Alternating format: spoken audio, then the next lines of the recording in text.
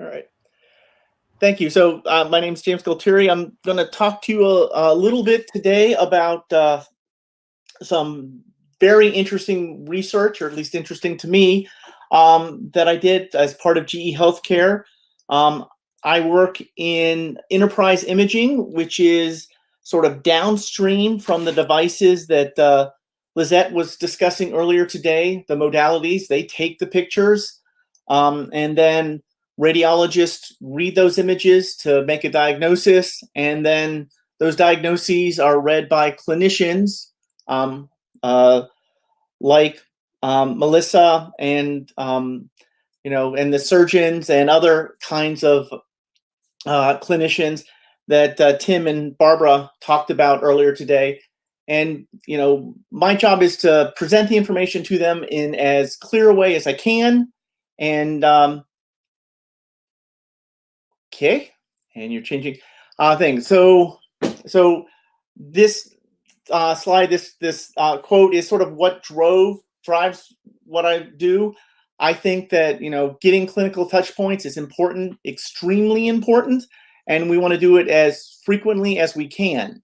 I am lucky in that GE Healthcare has had a long-standing relationship with the hospital system here in Pittsburgh, UPMC, and we will have radiologists and clinicians come into our workspaces a couple of times a week to read images as well as provide feedback on the current designs. So if you go to the sort of next screen, okay, this is me. I'm a senior staff user experience designer at GE Healthcare. I'm sometimes an undercover radiologist, clinician, or rad tech, and I have 20 years experience developing artifacts that users wield to understand their world and interact with it. So next, please. Okay, so the challenge is that GE's products have been built primarily with user input from Western academic institutions. These are large hospital systems with hundreds of radiologists and thousands of clinicians. And they're great. I mean, I don't want to discount these products at all. They're fabulous, but the needs and the workflows of a radiologist or clinician in Boston and San Francisco are not the same as the needs of someone working in Nairobi or Asif or Surkata or Regalia. And we needed to go out and collect information from users at these other locations to find out to what extent were our tools supporting their needs and supporting the work that they wanted to do. So if you could go ahead. Next slide, please. So before I sort of go in and talk to you about sort of the research that we did and some of the changes that we made, or changes that we are proposing in the process of making as a result of this, I wanted to give you sort of a quick overview of our product ecosystem. So, and it is an ecosystem, right? And actually missing from this is the front end devices that are taking the pictures, with the possible exception of the one tool, Media Manager, which is used to capture natural light images for like burn cases, wound care, pre-op, post-op photos, and inter-op photos. And I've worked on sort of all of these products over the course of my time at GE. So the workhorse of the system is Workflow Manager and Universal Viewer. That is the tool that is used primarily by radiologists. And it is used, and they, it's the power tools of the suite. The piece that I'm going to focus on for this talk is the clinician imaging viewer, zero footprint viewer, and it has the benefit is in that it is a HTML page. You can access images via your phone, via a tablet, via desktop. It does not require the installed hardware that the Universal Viewer and Workflow Manager has. So it is ideally suited for us to roll out to users in developing countries where they may not have the hardware infrastructure needed to support these heavyweight tools. All of our tools are connected to multiple data backends, which presents its own set of challenges. So PAC systems, vendor neutral archives, as well as XDS databases. So go ahead, please. All right, so like I said, I'm going to focus on the research that we did, this global research that we did around zero footprint viewer. And this is an enterprise viewer, and it is built for clinicians. They allow the user to pick the device that they want to view the images on, and they can do everything from very simple tasks with this viewer to some more complex tasks with this viewer. So they can look at key images, images that a radiologist has identified as sort of, the most important ones, as well as, looking at, a patient's entire imaging history. They can review a report, or they can access some powerful tools, 3D tools, smart layouts, access to some AI results within this application. And we have this product, this sort of two versions. One is a standalone, or as a viewer from an EMR. Go ahead. So here is a sample workflow. I apologize for difficulty reading this. This is a workflow using our imaging products for a surgeon. So much like some of the work that Tim was discussing earlier, but it is fairly complex. And we wanted to go out and validate these workflows. We have probably on the order of 30 or 40 workflows that we're looking to support for different types of clinicians. And we just wanted to see whether or not the workflows that we were seeing here at these academic institutions in the West, and primarily US, Canada, and Europe, applied to developing applied to users at developing countries around the world. So go ahead, next.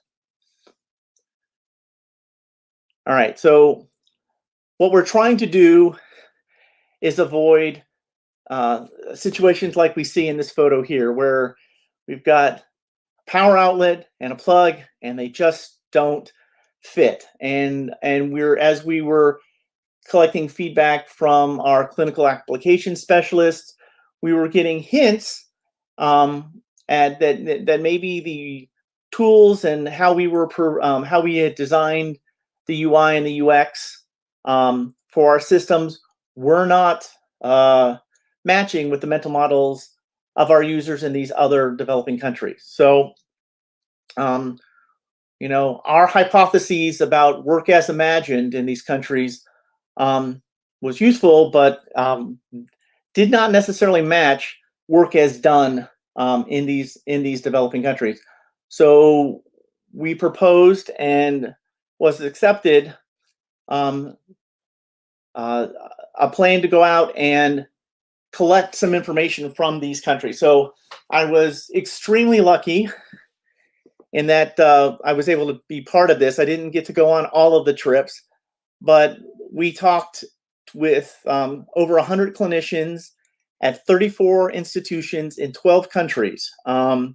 We did a mix of ethnographic observations, as well as one-on-one interviews or group interviews with user needs to identify their user needs and pain points. And the primary goal of this work was to go out and identify ways that we might modify, improve, tailor ZFP to the needs and workflows of these other users. All right, go ahead. Next, please.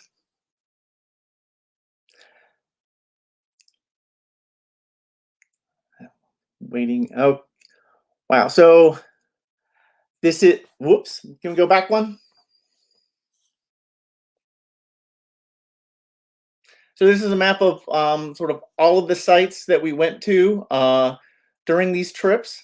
I'm hoping the rest of the audience is getting a better picture than I am.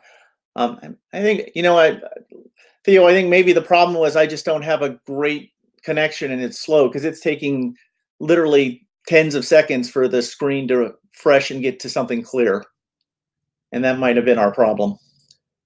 All right, so again, we went to South America, Africa, Asia to get these insights on the user needs. And so go ahead. So these trips took probably a total of 4 months. And last year, luckily, no COVID last year. If we had planned these trips for this year, we would have not gotten to go, which would have really been sad. And we collected a tremendous volume of data. We have pages and pages of notes and photos and video, and the team sort of after the last session was conducted went and we spent a fair amount of time going through that, culling through those items, trying to identify sort of shared pain points across the different sites to help prioritize the work that needed to be done to make changes to ZFP.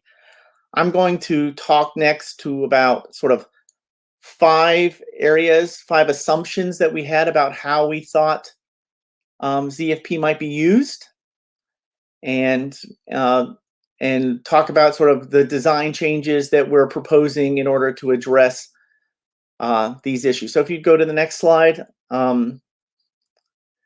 we have sort of more than 5 assumptions that we're addressing, but these are the top 5.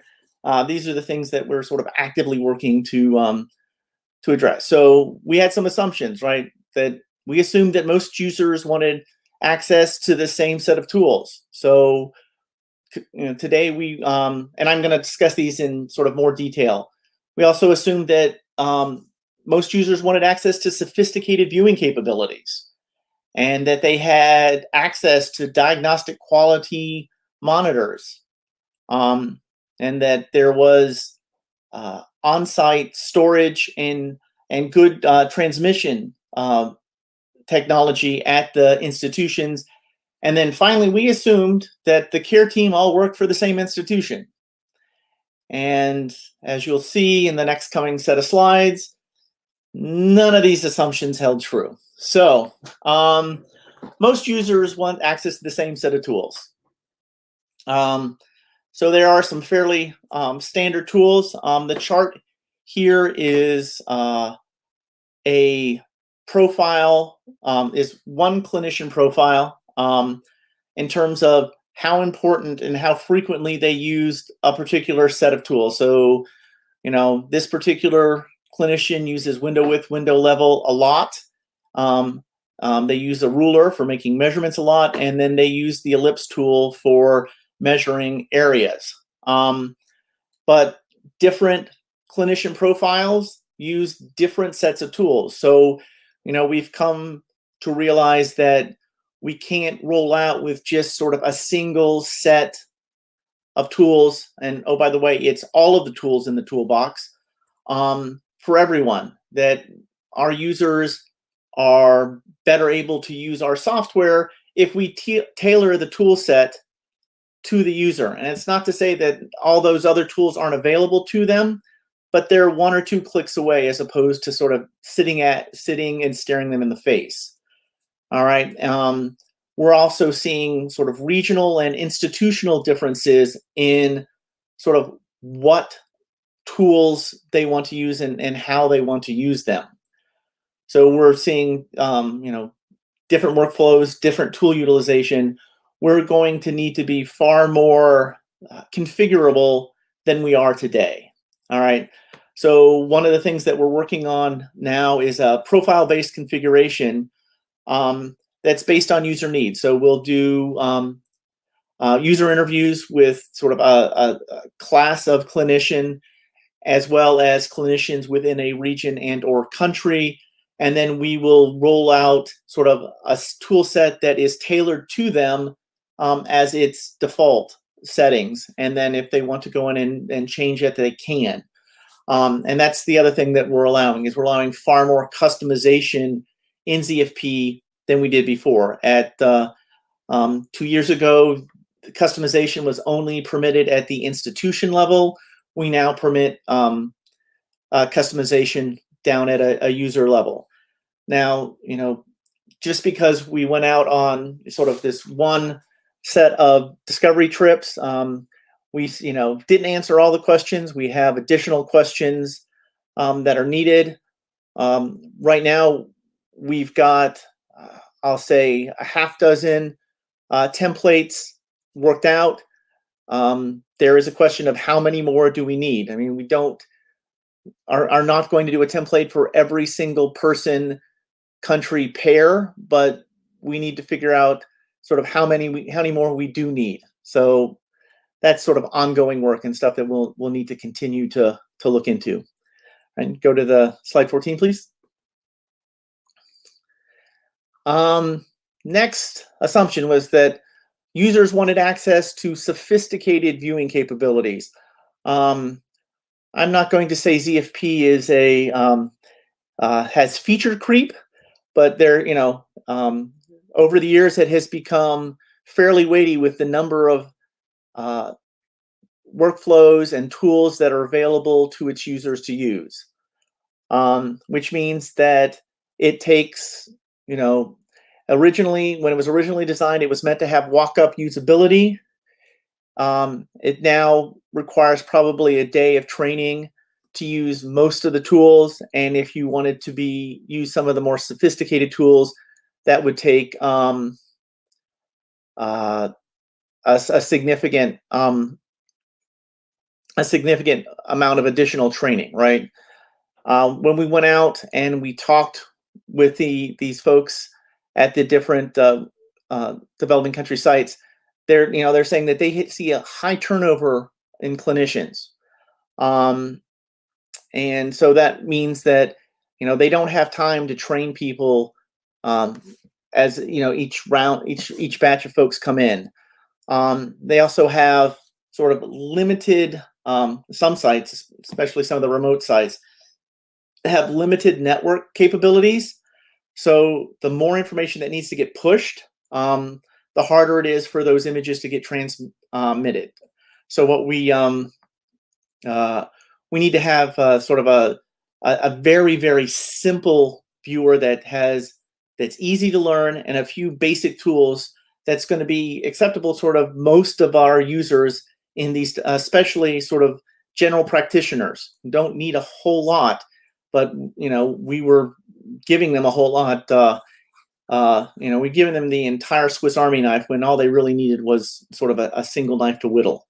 So we're looking to build simpler, faster, more stable viewing product that is has sort of the minimum footprint possible, and again, minimum tools to sort of reduce loading times.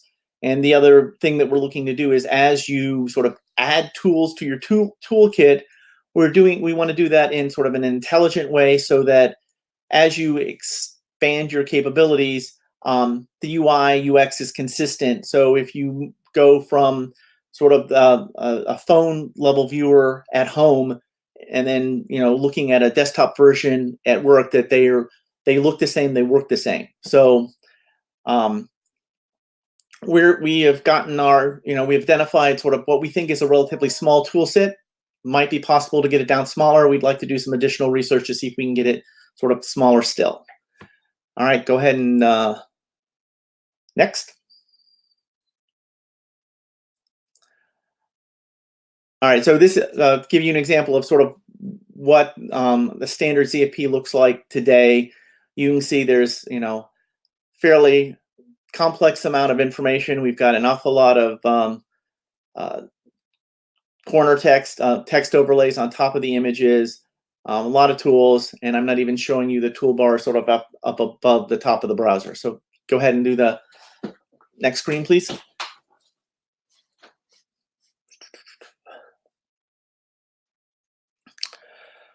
All right, so in the US and I think most of Europe, radiologists desire diagnostic quality monitors in order to make a diagnosis. And if you've ever been into the sort of a radiologist reading room, they're caves, and not only do they have one monitor, but they could have 2, 3, 4. I've seen as many as 6 monitors in front of a radiologist's workstation. Many of them Barco 6 megapixel monitors, with really, really good, quality screens. But when we went out and we talked with the radiologists and clinicians at some of these developing locations, they were saying that, about 80% of exams they thought they could read on their phone. Now, granted, my iPhone has gotten a lot better than what it was 5 years ago, but I was shocked to think that there were radiologists who thought they could make a diagnosis off of my phone. We find that younger clinicians are more willing to do this than the older clinicians, and we also find that places where the infrastructure is poor, the users are more willing to make those diagnoses over the phone just because they have access to it. So a diagnosis today is better than, a questionable diagnosis today, or a decision today is better than a decision that, they may not go into the institution but once a week. So being able to make those decisions quickly is better than waiting until they have access to that better hardware. As a result of this work, we have expanded our mobile viewing solution. Before, we were just able to send a link and view a single study on your phone. We're looking at providing access to the entire patient history, as well as some of the other navigation capabilities that exist in the product today on a phone, so that everything that you can do today on desktop, you can do in a native way on the phone. Moving forward, we'd like to identify and want to identify what types of exams are amenable to diagnosis on a phone, and which types of cases do you really need to come in and use one of these workstation setups to do an effective diagnosis. And that's ongoing work that we need to continue to do. Next, please. Okay. So we assumed that,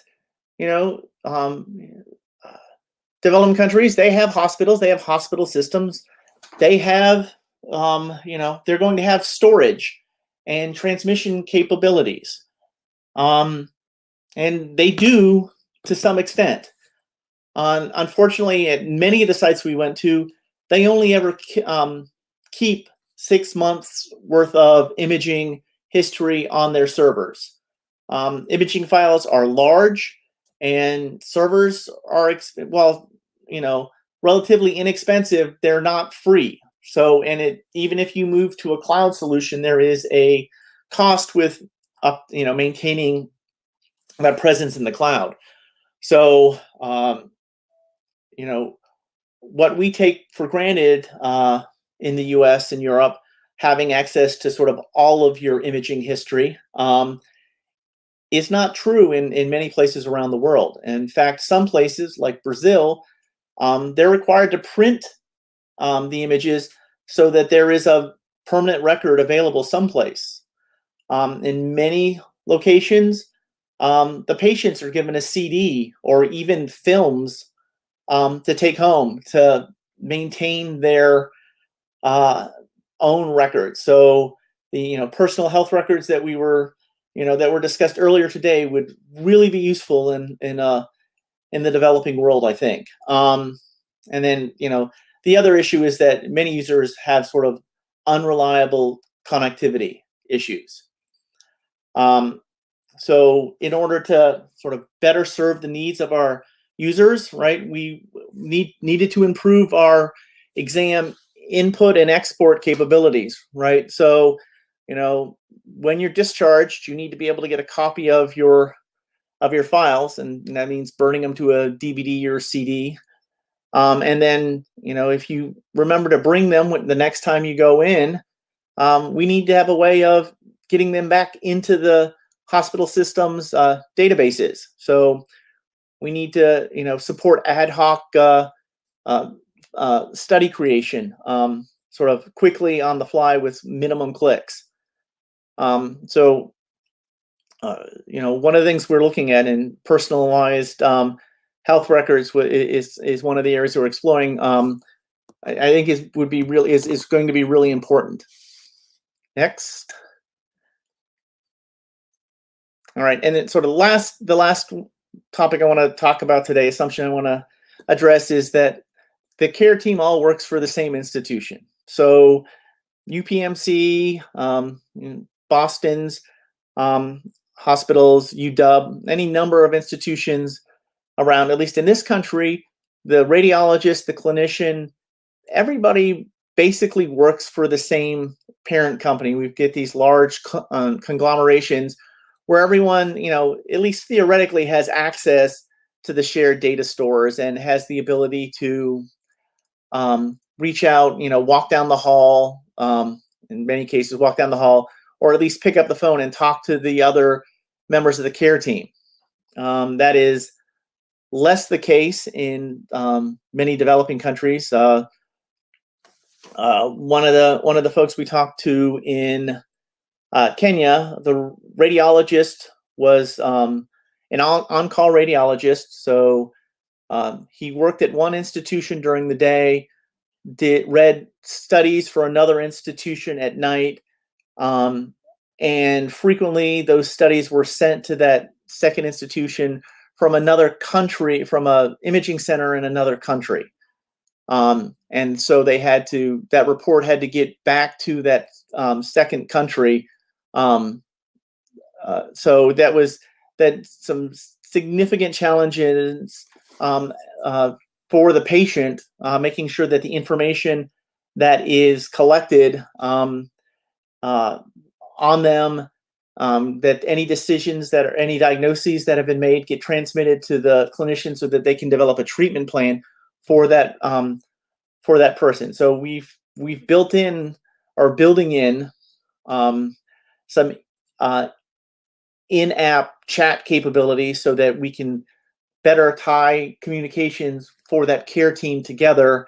And then we're looking at seeing if we can identify a standardized set of sort of questions, prompts, to make it sort of even quicker for them to be able to send messages back and forth between one another. All right, go ahead.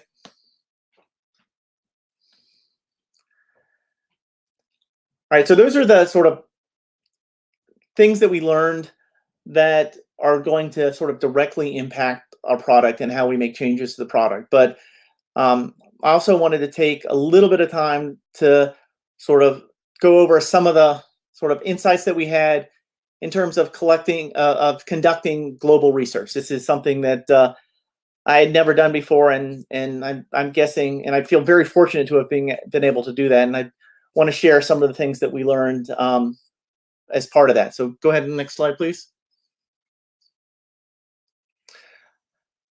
All right.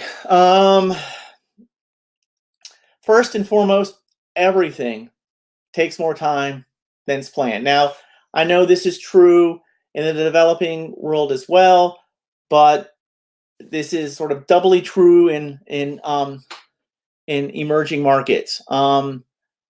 You need to always expect the unexpected. This is a photo of one of many times we did not make it to a session on time because of traffic.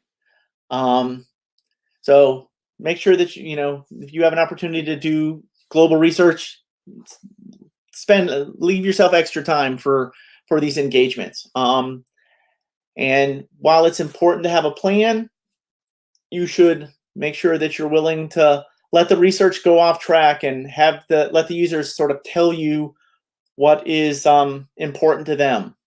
Because no matter how much planning you've done, there are going to be things that are locally relevant that you will not have thought of.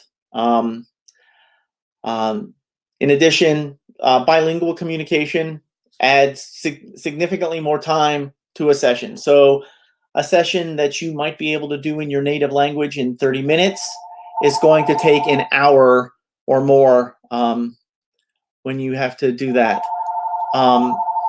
Transportation is not always dependable, and you need to take account of that, and you need to be aware of cultural differences in terms of expectations around timeliness. And let's see. Oh, the one thing I would recommend is that make sure that you call participants prior to sessions to reduce sort of ambiguity around project expectations, timeliness, and deadlines. Next.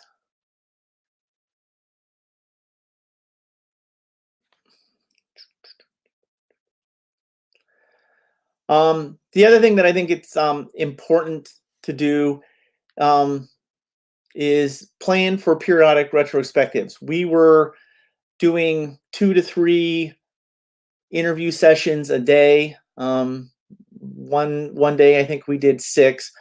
We were collecting a ton of information at each of these sessions. We typically did this in groups of 4 or 5. One person, would be sort of asking a set of questions. Everybody else needs to be taking notes, because each person, because there's so much information, there's no way any one of you can write it all down, and each of you are going to have your own perspective in collecting that information. So it's important for everyone to take their own notes. I think it was, one of the things that we did after the first trip was that we had retrospectives after every 3 or 4 engagements. This helped the team a lot. Because there was so much information, it was easy to just sort of forget who said what. So having these retrospectives allowed us to sort of, be clearer about, what the user needs were for each particular participant. We would go through and we would identify key findings for each session, and what were the sort of top 3 takeaways. This also gave us an opportunity to talk through sort of our script that we were using, the topics that we wanted to cover, and allowed us to make modifications based on sort of what we had learned, in previous sessions. So we would sometimes, lower the emphasis on, some topics when we felt like we had gotten enough information about that particular topic. It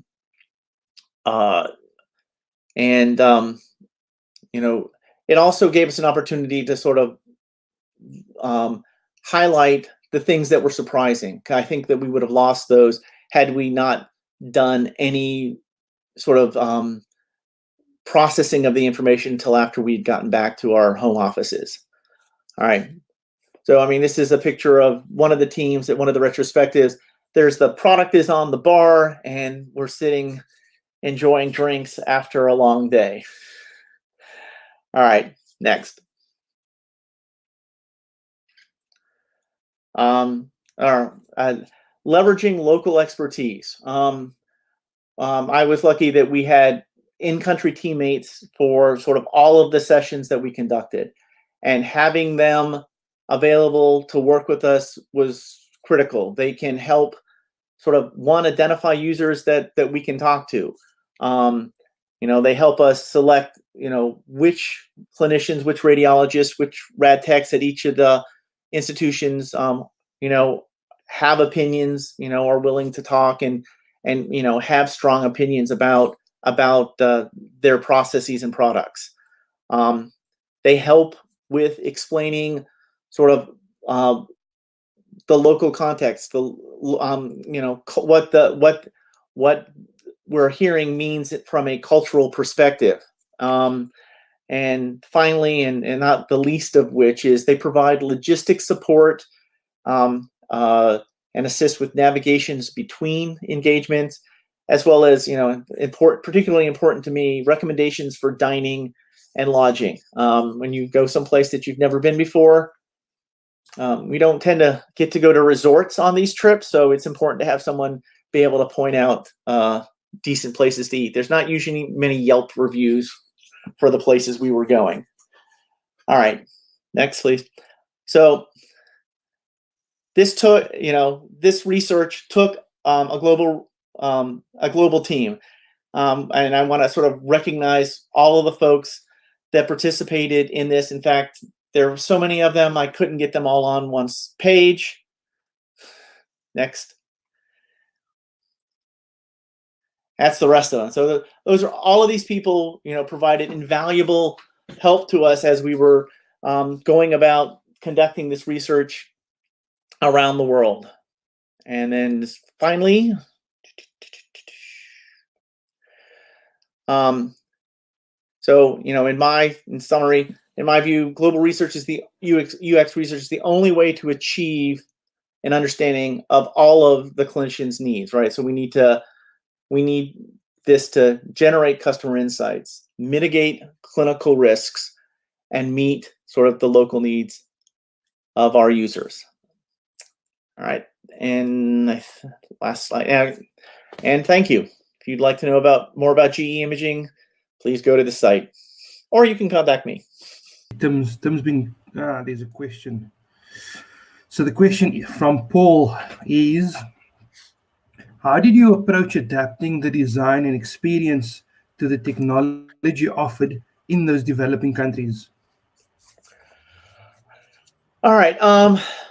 So it was less about adapting to a specific technology than it was about the capabilities of the existing technology. So in the US, we typically measure network speeds and response, network speeds in, megabytes, and, time it takes to transmit first image, is in seconds. So, given the file size, so we looked at trying to maintain the same first image speed, but then had to downsample the first images sent in order to make that. So we adapted how we transmitted some of the images in order to adjust to sort of what was capable within that particular site.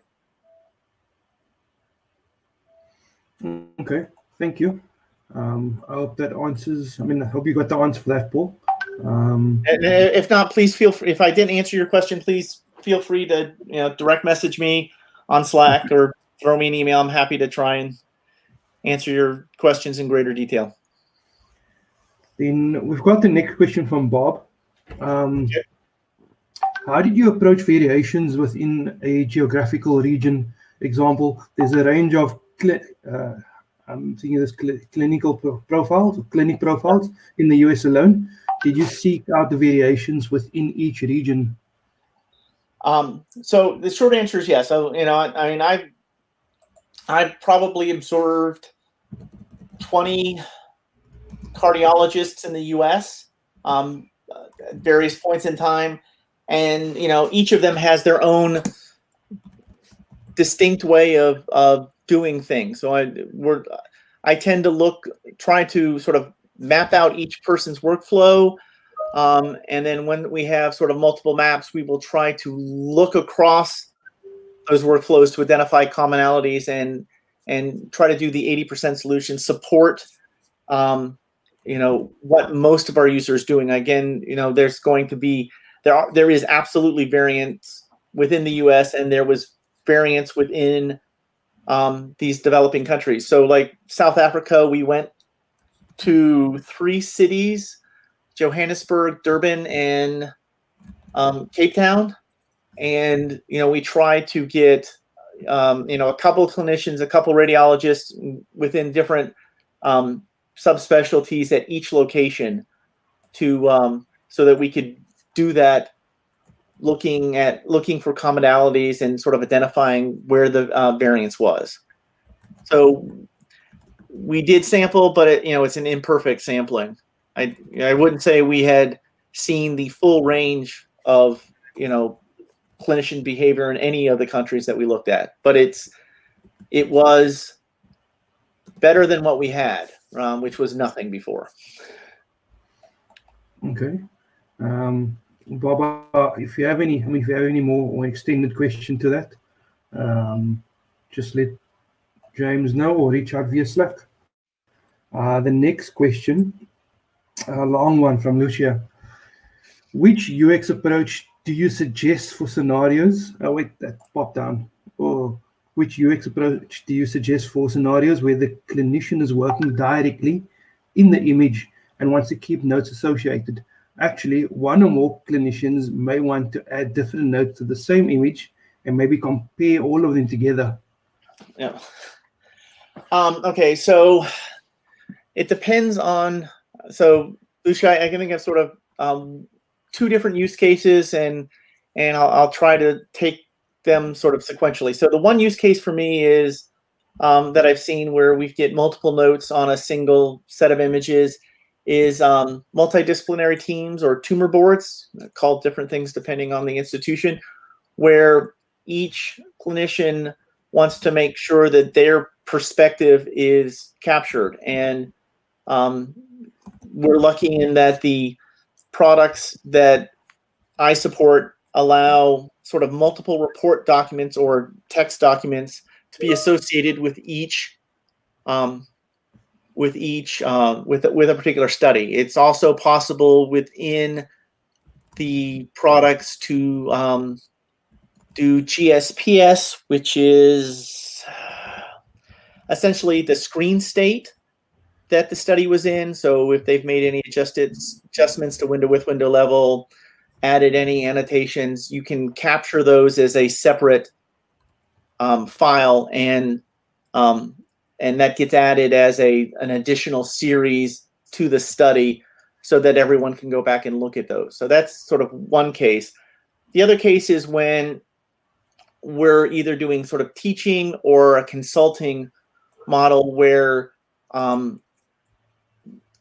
each clinician, one clinician sort of says, this looks like disease ABC to me, and they send that sort of note and a particular image to a colleague, and then the colleague comes back and says, well, I don't think it's ABC, I think it's XYZ, and they can have a discussion, and those notes get made part of the record. So if each one has sort of their own sort of image capture, what we call key images, they can sort of bring them up and look at them either side by side in a 2x1 layout, or if there's more than that, each clinician can have sort of their own pane in the viewport to display, so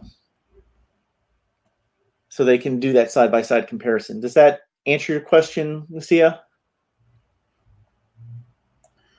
Let's see what the comments say. Okay, so it's been answered. Awesome. So next question, the last one, and this is from Frederick. It's a two-part question. How did you make the cut with features or designs that are country specific and those that are global? Secondary B question. Also, how did you balance standardization versus customization in your product? Okay.